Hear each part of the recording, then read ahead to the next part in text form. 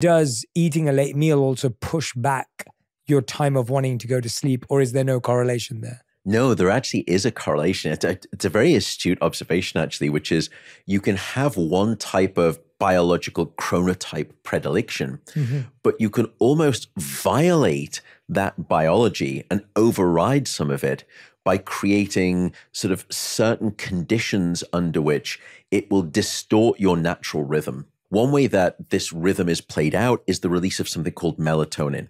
And melatonin is a naturally occurring hormone, and it simply tells your brain and your body when it is darkness, when it is night, which is to say, melatonin helps with the timing of our sleep. And there are ways that you can artificially delay your natural melatonin release.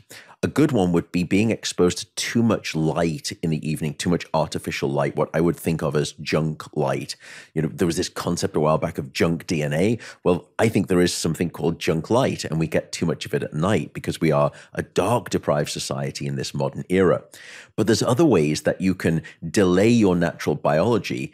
And if, let's say, that all food was taken away, all electric light was gone, all internet service was down, and the lights were out, you would naturally say to me, well, I'm someone who would probably not get sleepy until midnight.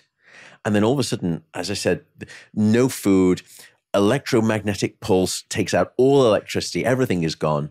All of a sudden, you'd probably say, gosh, it's 10:15 p.m.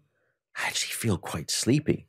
And it's because modernity, through all of its changes, light, social media, sort of entertainment that we're constantly exposed to, it's dislocated us from our natural sensation of biology telling us it's time to sleep. Most of us think that, well, I'm probably, a midnight to 8 a.m. type person.